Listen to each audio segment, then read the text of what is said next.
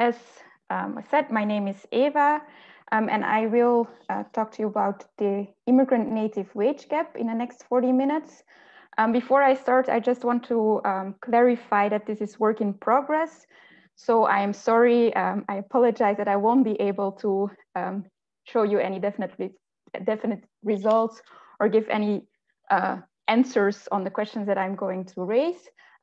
I hope it will still be interesting though, and it will definitely be interesting for me to hear your feedback, comments, suggestions. I'm so very much looking forward to the discussion.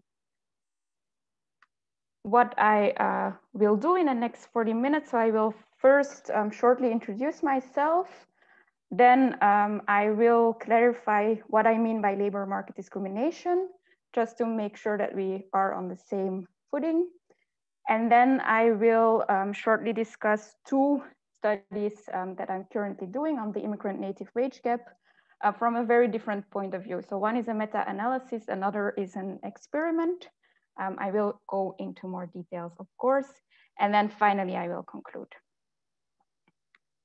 So very shortly about me, as I was already said, I'm a labor economist. I'm mostly working on labor market discrimination, which means that I use quantitative methods to measure, but most importantly, to explain labor market discrimination. I use mostly two types of methodologies. I use econometric estimation techniques and experiments, and I will show an example of both of these in my presentation today. And so as said as well, I'm part of the NCCR on the Move, which is a network in Switzerland of people working on migration and mobility studies. And we have a website, of course, and for the migration scholars amongst you, which I guess is a lot of you, it might be useful to have a look. We have a lot of stuff there. We have a data set that is mostly free to use. We have a blog series. At the moment, there is a blog series on the issues with COVID for young researchers, which is very interesting. And we also host our own seminar series, which could also be of interest to you. So worth checking out. Then what do I mean by labor market discrimination? Of course, there can be many forms of labor market discrimination and also on many grounds. So just to specify, I specifically work on ethnic discrimination and discrimination against individuals with a migration background. And I specifically look at hiring discrimination and wage discrimination, which is what I'm going to be talking about today. Just to clarify some key concepts. So it's one of the main issues in the discrimination literature is the disentanglement between disadvantage and discrimination. So I think we're all very familiar with this type of headlines. These are recent headlines from the US talking about the black and white unemployment rate gap and the black-white wage gap. So it's clear that Black people in the US are being disadvantaged, but it does not necessarily mean that they're discriminated against. It's one of possible explanations, but we could think of many other reasons why Black people are more likely to be unemployed or earn less. It could be that they have lower educational outcomes. It could be that they select into different type of professions. It could be because there is hiring discrimination that Black people have less experience and thus earn less. So it is a methodological challenge to disentangle this disadvantage from what is discrimination. And what we're facing with is really the same old issue of correlation versus causation, which all quantitative researchers amongst us are probably very familiar with. Probably you've also seen these graphs which have nothing to do with migration or discrimination, but are somewhat silly examples of how correlation and causation are not the same thing. So what you see on the top graph is the divorce rates in Maine and the per capita consumption of margarine. And for some reason, they seem to be very, very closely correlated. So they move very similarly. But that does, of course, not mean that we can say that divorce causes people to consume more margarine, or margarine consumption would cause divorce. And the same thing is true on the lower graph, where we see an example with the number of people who drown by falling in a pool and the number of movies with Nicolas Cage. And again, weirdly enough, they move very similarly, but of course, it's a bit far-fetched to say that Nicolas Cage causes people to drown. So the same is really what we see also in the discrimination literature. There is a clear correlation between wages and a person's ethnicity, but that does not mean that it is also a causal relationship necessarily. Then another point is also that discrimination is not the same thing as racism. Just to point out, that does not mean that disadvantage is not a real problem. It's just to be sure that we are all talking about the same things. So second thing, discrimination is also not the same as racism. Racism is one potential ground for discrimination, but we can of course think about many other grounds. We can think about of ageism, sexism, ableism, etc. So the first study I want to talk about is a meta-analysis on the immigrant-native wage gap. What is the motivation behind this study? There is scientific consensus on ethnic hiring discrimination. There have been many studies, correspondence experiments showing that minority candidates, people with an immigrant background, have less chances of being invited for a job interview in specific settings, specific countries, specific times. And more recently, there has been a number of meta-analyses who show that this is really consistent. So overall, a minority candidate has to send out 50% more CVs, more job applications in order to be invited for the same number of job interviews as a majority candidate. So no discussion about ethnic hiring discrimination. There is also scientific consensus on the gender wage gap, which is what this small infographic is about. Also there, many studies show that women are paid less for the same job with the same skills as men. There is, however, no such consensus on the immigrant-native wage gap. So that is what we aim to address with this meta-analysis. So mainly we try and answer the question whether there is an immigrant-native wage gap or an ethnic wage gap.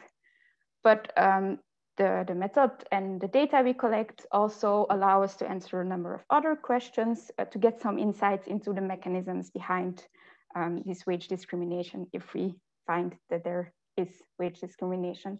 So we can get an idea of the classical economic argument. Is it statistical discrimination or is it taste-based discrimination? We can get some insight into whether there are ethnic hierarchies. So is it really just the fact that someone is an immigrant or a minority, or are there some immigrants, some ethnicities that are being discriminated against more than others? And we can also get an idea of the effectiveness of anti-discrimination legislation. We have a large data set of estimates of the immigrant-native wage gap, ethnic wage gap from many countries over a long time period. And as you might know, the US has a very long history of anti-discrimination legislation, but the same is not true for Europe. Most European countries only implemented some form of anti-discrimination legislation in 2001. So if this legislation is effective on labor market discrimination, we should see this somehow in our data. So how do we do this?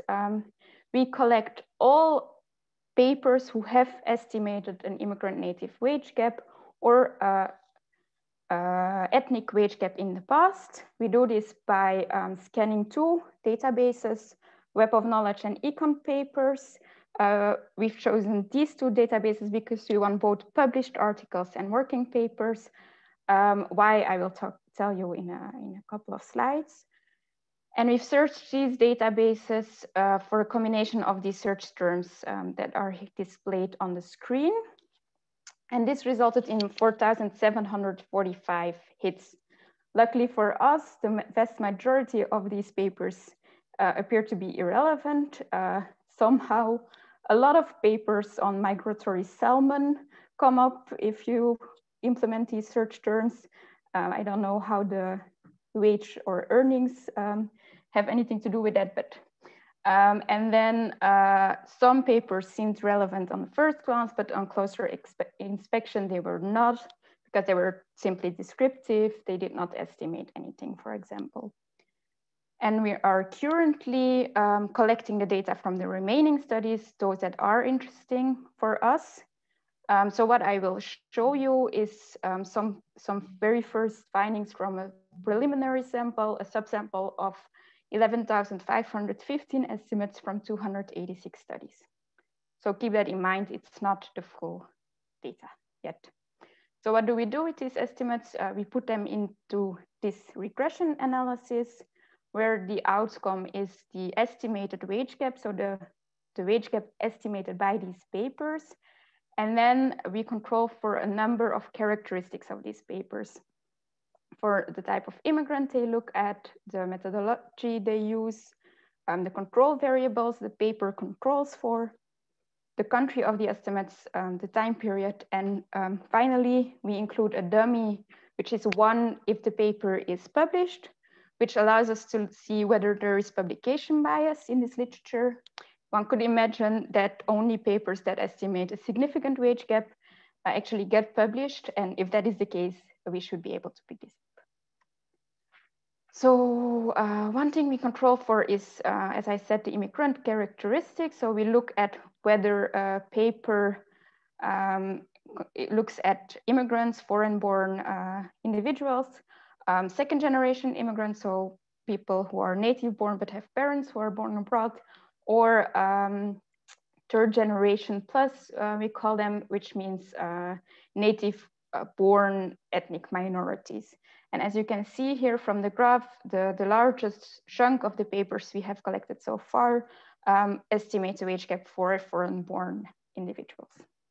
And then we also look at the origin of the immigrants, if it's specified. For the time being, we have to group them in these broad categories. Hopefully, once we have the final database, we can be a lot more precise here. And as you can see, most of the papers fall into this other category, which means that they either did not specify an origin or they're grouped groups together in a different way than we did. One paper, for example, grouped people from Switzerland and Eastern Europe, so that didn't fit in any of our categories. Then we also look at the methodological characteristics of the papers. And the main issue is how they estimate a wage gap. And this goes back to what I said in the beginning about the correlation versus causality issue. So it's not because there's simply a difference in the average wage between immigrants and natives or minorities and majorities, that this means that this is a wage gap or wage discrimination. And in general, there's two main methods used in the literature to estimate this wage gap or this wage discrimination. One of them is what we call a Mincer equation or a wage regression, which is simple regression-based analysis where there is a dummy variable, which is one if a person is an immigrant, and then they control for a whole host of variables, and the coefficient of this dummy variable is simply the wage gap. Another method is a decomposition analysis. Here, two separate equations are estimated, one for the immigrant, one for the native, and the difference between these two is then decomposed into a part which can be explained by difference in language skills, for example, and a part which is unexplained, which is left after all of the explained parts are being extracted. And this unexplained part is what is then called labor market or wage discrimination. So we take into account which methodology, which of these two methods the paper uses. And as you can see, of the papers we have collected so far, the vast majority use a wage regression, and only 11% of them use decomposition analysis. Then we also look at whether the paper controls for selection or selectivity. What does this mean? So basically, whenever you're looking at a wage, this is a variable you only have for people who are in paid employment. That's not an issue if the chance of being in paid employment is the same for migrants as it is for natives or for minorities and majorities. But we know that this is not true. We know that the fact that you're a migrant makes that you're more likely to be unemployed. So if a paper does not take this into account, we can expect the results to be biased. So we control for the fact whether a paper controls for this, if that makes sense. And as you can see here on the lower graph, only 7% of the papers we have collected so far do control for selectivity. Then we also take into account which control variables the paper controls for. So most papers control for some form of education, the region, the age. Half of the papers control for marital status. And then some papers also control for experience, language skills, gender, years in the country, occupation, and working time. We take into account the country of the estimates. And as you can see on this graph, we have quite a nice geographical spread, but unsurprisingly, the majority of the estimates are from Northern America and to a lesser extent, Europe. We also have quite a lot of estimates from China. And then we look at the time period of the estimates. We have estimates all the way back to the 1800s, but the biggest chunk of the estimates is from the 1990s, 2000s, and 2010s. So what do we find? If we simply plot all of these estimated gaps, we find on average a gap of minus 0.05. Minus here means that the immigrant earns less than the native, or the minority earns less than the majority. So the expected sign. And this means that there is a wage gap of 5%. However, this is not significant. And this is mostly due to the huge variation of wage gaps that we have. So we have wage gaps ranging from minus 179% all the way to 200%. Then we can also look at ethnic hierarchies, and here we do see a clear pattern. So we see on the left-hand side of this graph that immigrants from Northern American regions earn slightly more than natives. All of the other groups of immigrants earn less, but there's large differences between them. So immigrants from Western Europe earn about 3% less, and immigrants from Africa earn about 13% less. So big differences that are in this very dispersed average numbers. And then some first results of the regression analysis. So these are all of the methodological variables that we control for. And if they are in green, it means that they significantly and positively influenced the wage gap, and orange means significantly and negatively, and all the others, so the white ones means non-significant effect. So some interesting results here. The methodology does not seem to matter, which is, I guess, comforting for the literature.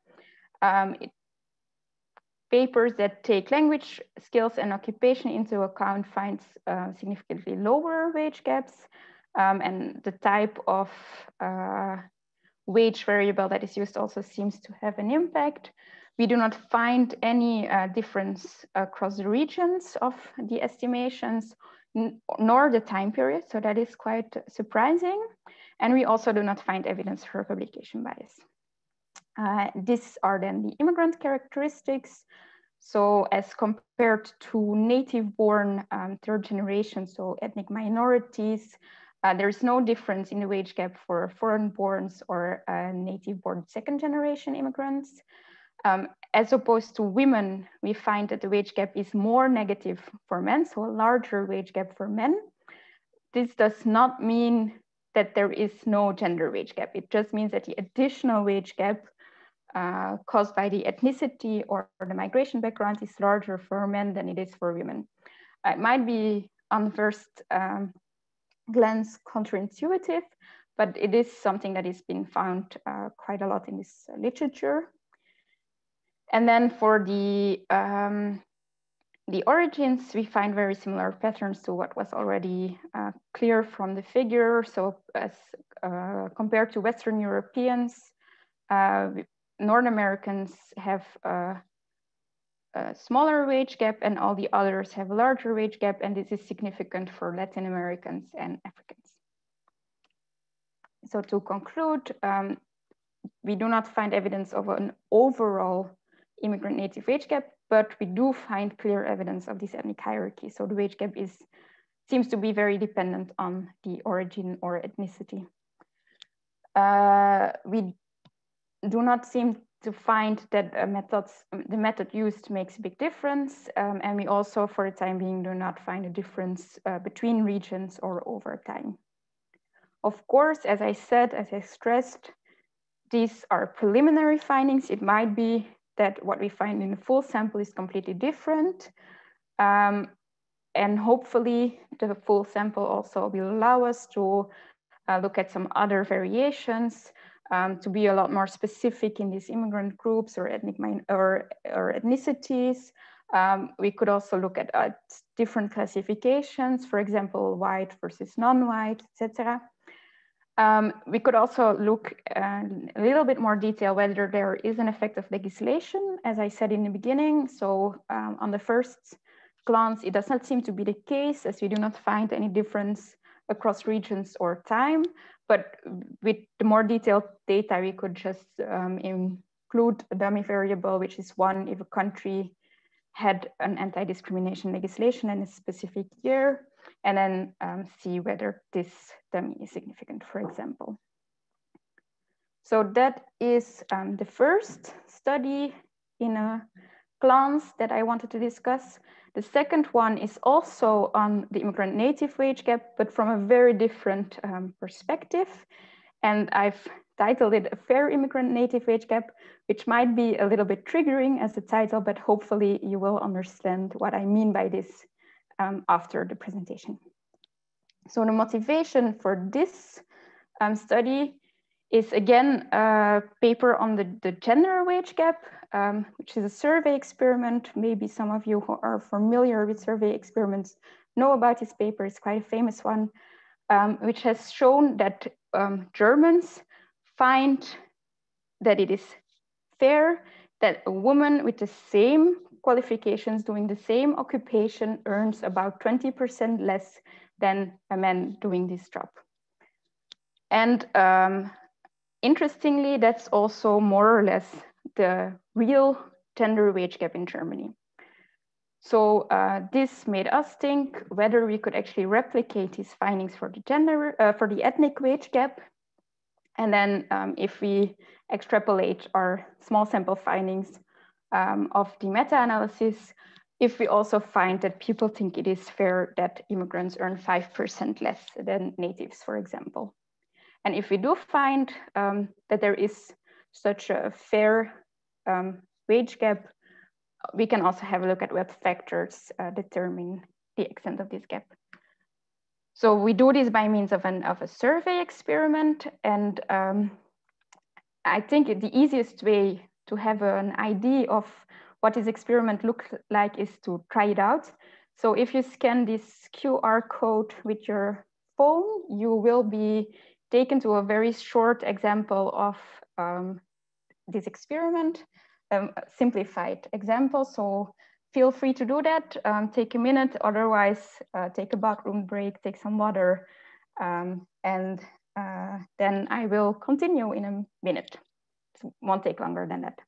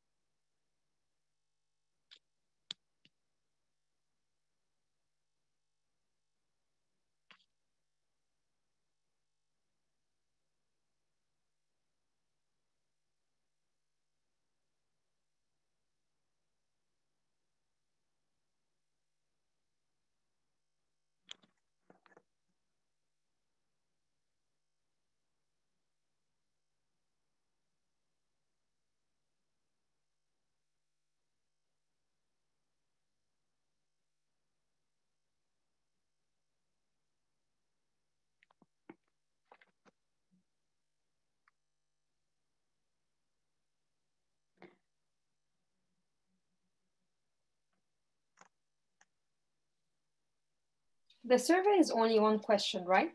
Yes, exactly. Yeah, it's just an example. So for this example, it's only one question. So this experiment is what we call a survey experiment, which means that each participant is shown a profile of a worker and their respective wage, and are subsequently asked to evaluate the fairness of this wage. So this is what you normally have just done.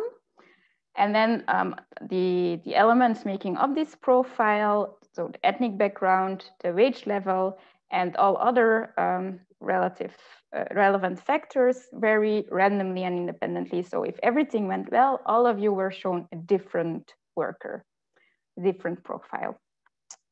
So what do these profiles look like? In the real experiment, it's a little bit more complex than the short example that I shown. So the profiles could be either male or female.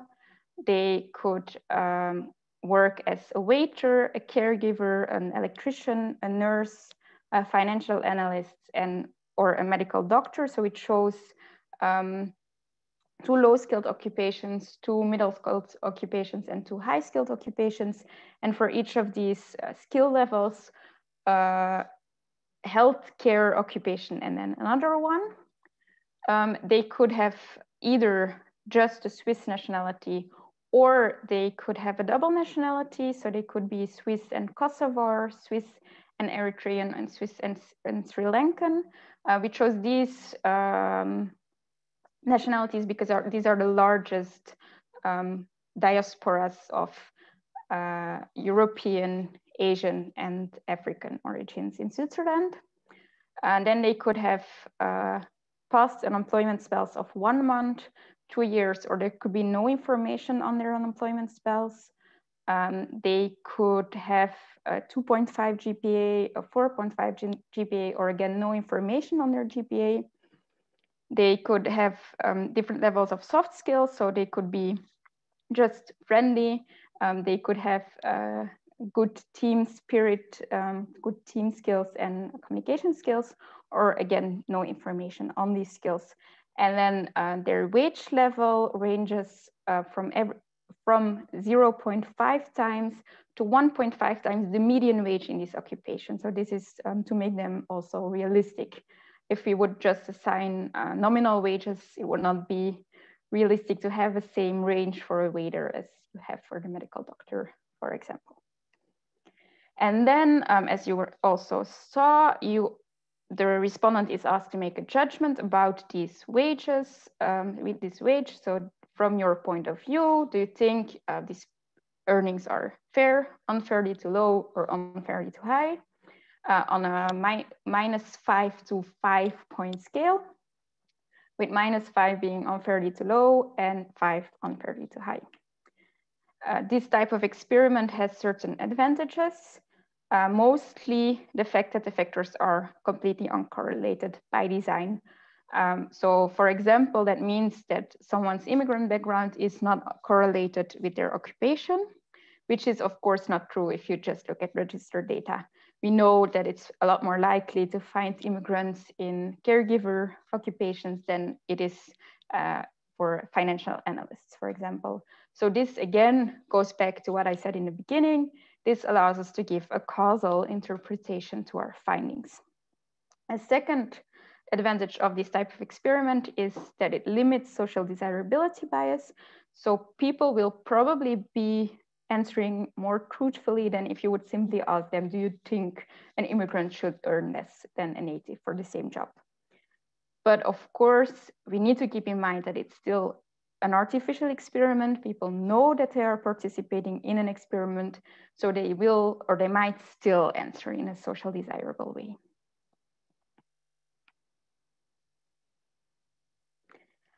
Then for the logistics, so the experiment is online, as in the example with Qualtrics. As opposed to the example, each participant in the real experiment will be shown 10 profiles. We will fill it in Switzerland and in the US. And then we ask a number of post-experimental questions, which also allows us to see a little bit whether these ratings are different depending on the type of person answering. And then we have so far done a pre-test with about 45 students in Geneva, at the University of Geneva. So I will show you the findings of this pre-test, but keep in mind that it's a small sample, and most importantly, it's quite a specific sample. So it's young, highly educated people. We cannot expect them to be representative of a general population. And also the final experiment will be slightly different than the one we pre-tested. So for the outcome, the earnings, how fair do people think these earnings are? We see that people used the full answering range, so everything from -5 to 5. They were most likely to say that the earnings were fair, and they were a little bit more likely to say that the earnings were unfairly too low than unfairly too high. What we are interested, of course, is whether the fact that somebody has a double nationality impacts this fairness rating. So to have a first look at that, we simply split the sample into those profiles with a double nationality and those profiles without a double nationality. And if we do find that there is a fair ethnic wage gap, we expect to find that those without a double nationality, the earnings of those without a double nationality are on average rated lower than those with a double nationality. So this is what is shown here on the graph. And as you can see, those without a double nationality are indeed rated a little bit lower than the earnings of those with a double nationality. But the difference is really small and not significant. And this is also what we see from a first very simple regression analysis. So what you see here in the first column is when we group all of the double nationalities into a simple dummy variable. And you can see that this is not significant, so it does not have a significant influence on this fairness rating, whether somebody has double nationality or not. And the same is true if you look at all of these different nationalities. So it does not matter which double nationality a person has. But as I said in the beginning, this is probably due to the fact that it is a very specific sample. And what makes us think this is that we also do not find an effect of gender, which other studies using a general population sample consistently find. So this is an indication that our sample is a lot more aware of these issues. We do find some other significant results. So we find that the earnings of young people are more likely to be rated as unfairly too high. We also find a clear effect of occupation. So the earnings of waiters and caregivers are more likely to be rated as unfairly too low. And the ratings of the wages of doctors and financial analysts especially are more likely to be rated as unfairly too high. We find an effect of having studied abroad, which is a factor we will not include in our final experiment, but interesting nevertheless. Those who have completed their studies abroad are more likely to, the earnings of those people are more likely to be rated as unfairly too high.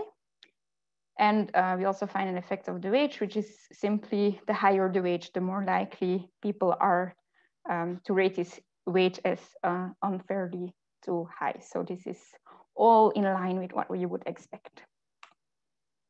We also included a number of questions to see if there were any issues with the experiment, which is of course the reason why we did the pretest.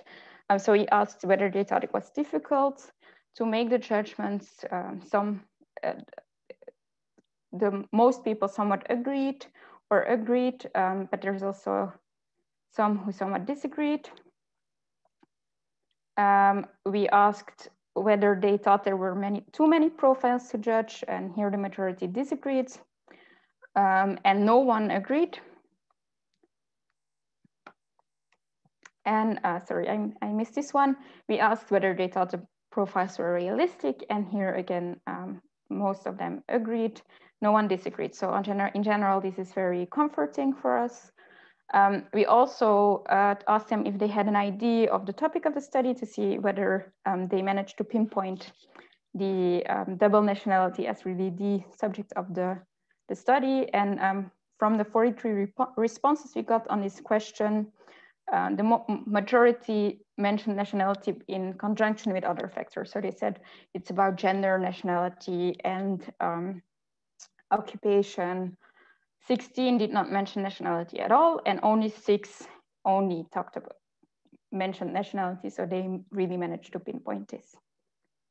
So not completely comforting, but not also super discerning either.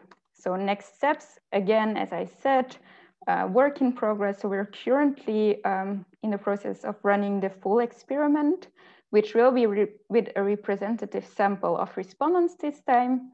And it will be fielded in all 3 language regions of Switzerland and in the US. And for the US, of course, we make some adaptations. We will use different ethnicities and also adapt to wage levels. And then with a full sample, we will be able to have a more detailed analysis. So we will be able to do some heterogeneity analysis depending on the respondents. So do women answer differently than men, people who have an immigration background themselves? And we will also be able to look at some interactions, for example, between immigrant backgrounds and skill levels. So to conclude the presentation, first, I wanted to highlight again the importance of being clear in the concepts we use. So discrimination is not the same as disadvantage.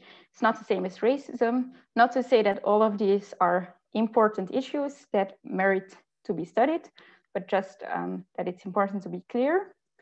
Then from the first study that I showed, we find preliminary findings that there is no immigrant-native wage gap in the proper sense, but there are clear ethnic hierarchies. So this wage gap seems to depend a lot on specific origin or ethnicity.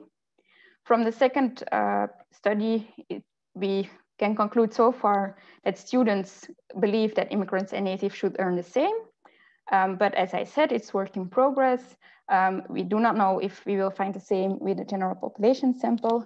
So I am looking very much forward to your questions, input, suggestions, feedback. Thank you. Thank you very much, Dr. Van Belle, for this great presentation. I really enjoyed it. And just so I don't take any of the discussion time, I'm going to open the floor for any questions, any discussions, any thoughts that you would like to share with us today.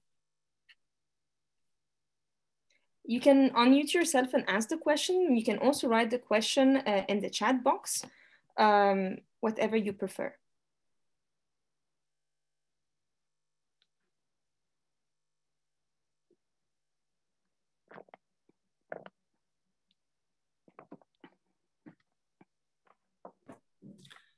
Hi. Hello. Hi. I have a couple of questions. I think my first question is about the link between the 2 parts of this paper.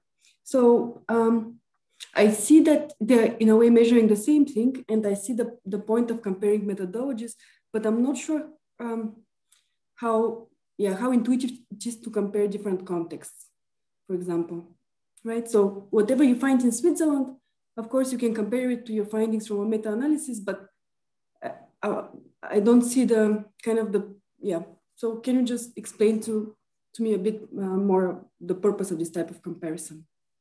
Yes, so I completely agree. It's 2 different studies. I grouped them here just because they have the same topic. So it's immigrant-native wage gap. And since both of them are work in progress, I don't think I could fill 40 minutes with either of them just on their own. But of course,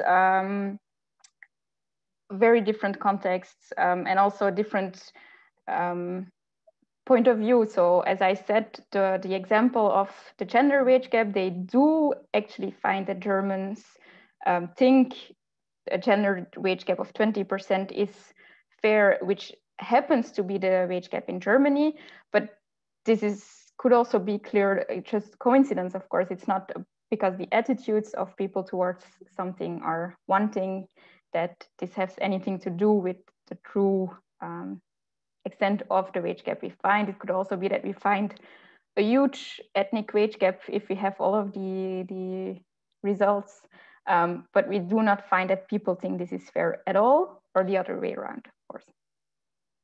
Yeah, so maybe then one way is for you to kind of like provide measures of the wage gap for Switzerland, right? And for example, the earning structure survey, I think would be a very good way to start, right? It's a huge survey. It has like a couple of million employees. So it's conducted every other year, but it has a very big sample. Yes, and we will also do the experiment in the US, but there, of course, it's always a different setting, because in the US, we tend to talk a lot more about ethnicities, and in a European context, we always talk about immigrants. Yeah, so I think one issue with the earning structure survey that I was proposing is that it doesn't have information about the exact ethnicity. So it would be just a pure native wage gap, native immigrant wage gap. I think the labor force survey may have more information on that, or you may have to use administrative data. Thank you. Thank you for the suggestions.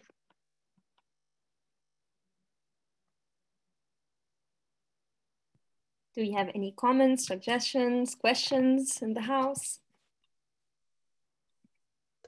I guess I have a number of questions. And the first is to this conclusion that there is no immigrant-native wage gap, right? And if maybe I'm wrong here, or I don't understand this correctly, but this conclusion comes from the fact that you actually found a huge spread in the meta-analysis of wage gaps. And this huge spread over zero, of the confidence interval over zero, led to an insignificance, right?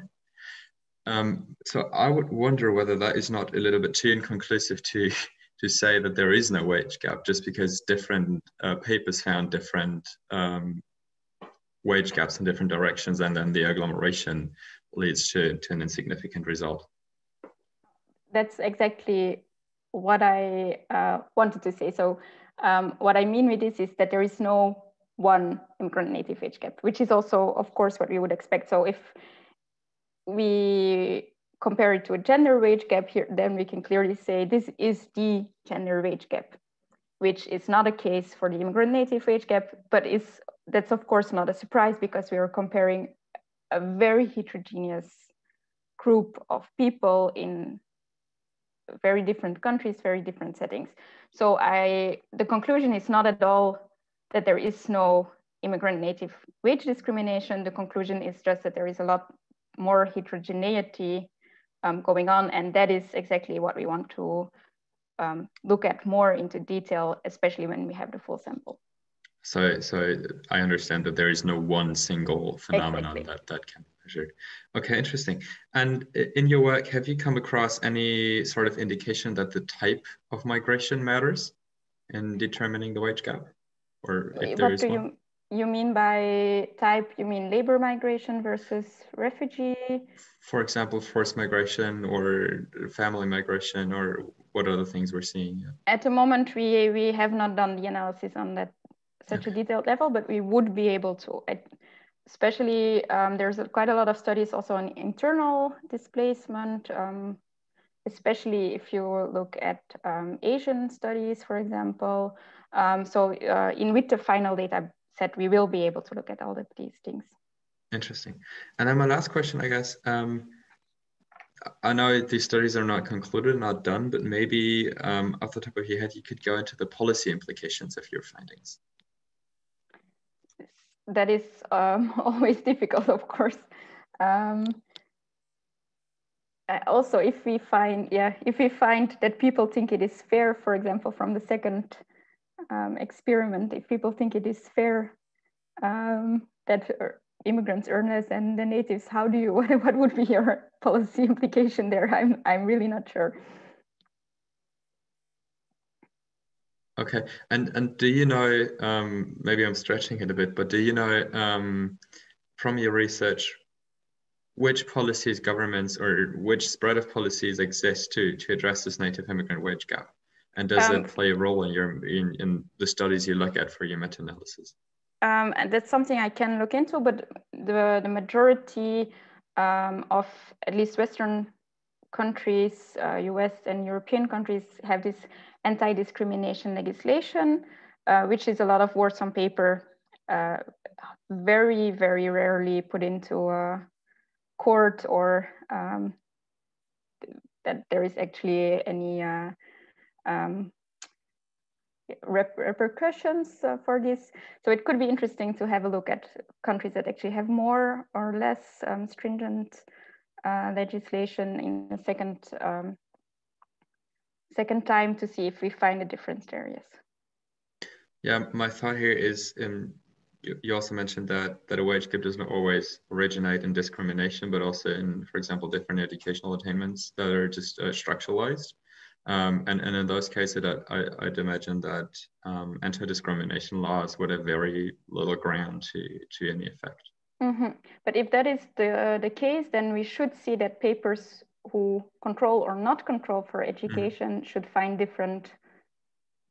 structurally different wage gaps, which again, I want to be very careful of making any definite conclusions here, but from the sample that we have so far, this does not seem to be the case. Okay, thank you so much.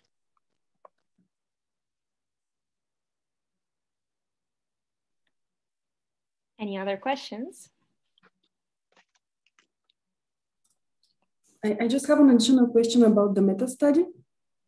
So I don't have experience myself with meta-studies. However, to me, this seems to be a literature where it is really hard to get to any causal estimates, right? And then gender wage gap, it has the same issue. So even there, although I guess there is consensus that there is a wage gap, I'm sure there are people who disagree with that even, right? And then it will all depend on the type of controls that you would include. So for me, I'm just wondering whether there is like any good practices, whether there are any good practices in this literature even, right? So how should one conduct such an analysis?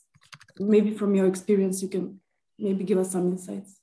I think exactly as you say, there is no real solution to this causality issue, because of course you cannot, I mean, the ideal would be an experiment, randomized control, where you put people into different groups, and then it's not something you can do in a real life setting with people and their earnings. So I think the best practice is what I said. So it's either this wage regression, where you just try to control for the maximum possible number of controls that could influence the wage, or the decomposition analysis, which is based on the same principle. So the more controls you have, the more you should approach a causal estimate rather than a correlation. And especially if you think about ethnicity, what could influence wages is education, language skills, experience. So if you control for all of these occupational selection, if you control for all of these possible confounding factors, then that should start to approach the discrimination, which is of course never going to be perfect. But what our meta-analysis allows us to do is to see whether this actually makes an impact. So does it actually matter that papers control for these or not? Which gives an idea of how important these elements are in the determination of a wage as compared to what is left, which is then discrimination. Yeah, so I just wanted to say, so it's not clear that all controls are good controls as well. And if, for example, people of different ethnicities are discriminated at the point at which they enter in college, or especially in the, for example, whether they qualify for different occupations, which for me would be, for example, a bad control. And indeed, you were saying that conditional on occupations, any effects tend to disappear. So the wage gap tends to be smaller. So it's not even clear that more controls are better empirical strategies sometimes. No, but that depends on what you want to measure as well. So I completely agree that discrimination is a dynamic process, but if you want to measure wage discrimination at a certain point in time, more controls are better, which does not mean that the wage discrimination at a certain point in time cannot be caused by previous discrimination in education, in... Yeah. This is a very fair point for education, but for occupation, I would still argue that if immigrants don't have access to high wage occupations, then by definition, the wage gap will be high. But yeah, thank you very much. Yes, it's a similar argument as for the gender wage gap again, right?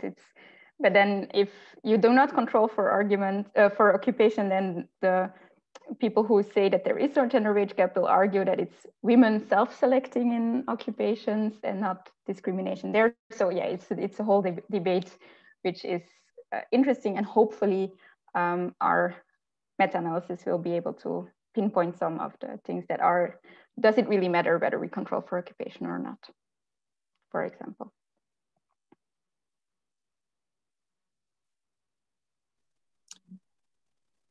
Hello, thank you very much for your talk. I found it very interesting.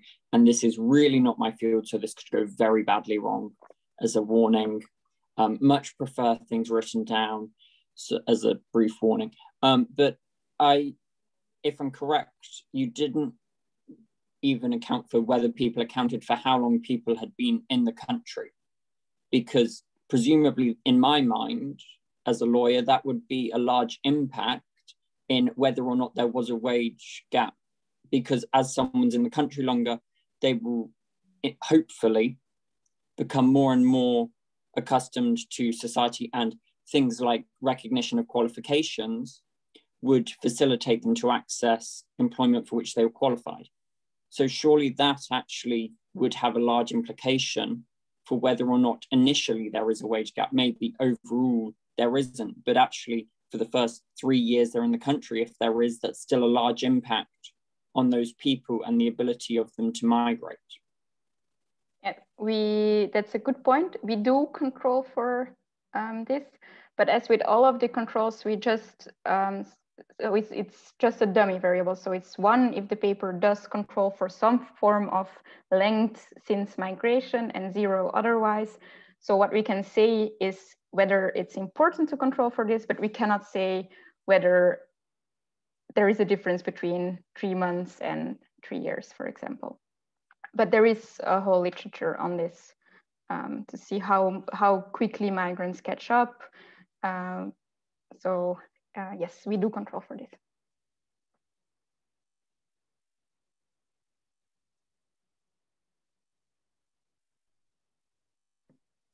If you don't have any more questions, maybe I can ask my question. Well, I'm not sure if this is something that you already spoke about or not, but have you mentioned anything about like recruitment, being recruited through a recruitment agencies having an effect on the wage of a migrant? That is something we have no... This is maybe a suggestion, like then if you haven't mentioned it, and then maybe I can suggest something, because I've been working a lot about on recruitment agencies and recruitment procedures, particularly in Europe.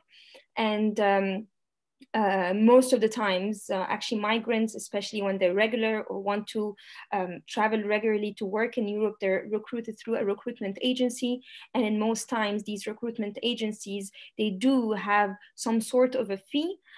So technically at a point of time, even though the migrant should be earning their own money, they still have to pay back the recruitment agency. They still have to pay the fee for the contract, for living in the country. So there's a lot of abuse that happens or discrimination that happens through these recruitment agencies that does affect the wage. Like they already set the standards super low, especially when it comes to hospitality and jobs in hospitality. And they already say, we're gonna give you 10 euros per hour, even though the actual employer could be paying more. But there is always this gap, I would say, where they could be technically the recruitment agency earning the money of the migrant, or indirectly having the migrant earn less. So I think being recruited through a recruitment agency could have potentially an effect on the wage gap. But of course, I don't know.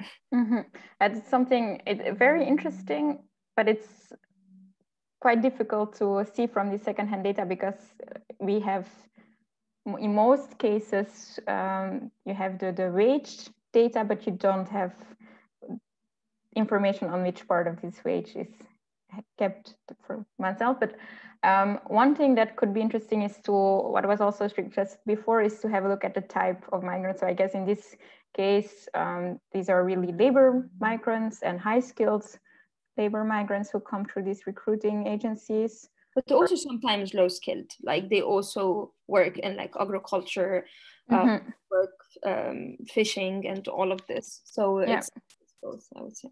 Maybe if we manage to control somehow for this type of migration, we could already catch this in some way. But it's definitely a very interesting approach. Did not think about this before.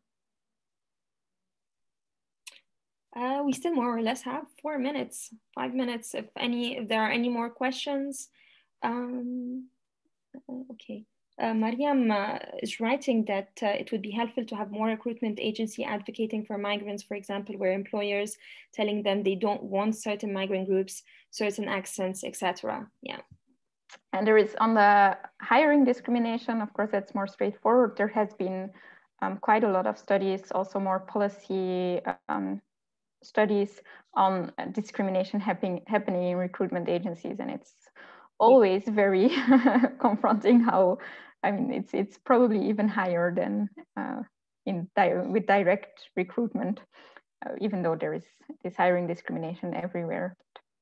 Like I know that I don't want to talk so much about recruitment agencies just because it's not part of your study, but I know as a matter of fact that recruitment agencies could themselves be actually, they could initiate discrimination. So for instance, they are more likely to choose a migrant that is European than a migrant that's not European. So they have already like all of these discrimination within the agencies. But something that I would also like to add is that, for example, in the Netherlands, I'll give a small example. The government has like this law of like free, like that the recruitment agencies just have like a free, they just like regulate themselves basically. And because the government gives them this power, they really tend to abuse insanely the salaries of the migrants, especially migrants that don't really know the rights. So like when it comes to advocating the rights for migrants, I don't really think they care because they're doing it for money. They're not doing it because most of them are also private companies, so they want the best for themselves. But yeah, I mean, I hope that one day recruitment agencies would advocate actually for migrants and not allow employers to set these rules and discriminations in recruitment processes. But yeah, maybe it could be like an idea for you and perhaps like the recommendation section or something on. But yeah, so. Thank you. Yeah. If we don't have any more questions, then let's conclude our seminar. Thank you so much for the presentation, for the insight, and I'm sure it's going to help many of the students attending, especially like figuring out methods for their thesis, especially if they're starting to write their master's thesis. We have, do we have any? Oh, I've been rescheduling a lot of the seminars lately, so I'm sorry, I can't recall like the seminar that we have next in March, but I'm going to, you're going to find it anyway on the website of unu-merit. So if you just type unu-merit future events, you're gonna find all the migration seminars. I also post them often on my LinkedIn. And I share them if you're on the list of unu-merit. If you would like to be on the list of unu-merit where I send you a direct email, please let me know, send me an email after the seminar and I'll add you on the list. Otherwise, the recording of this seminar is going to be available hopefully in maybe a week. And yeah, thank you very much again for the presentation and enjoy the rest of your day. Thank you.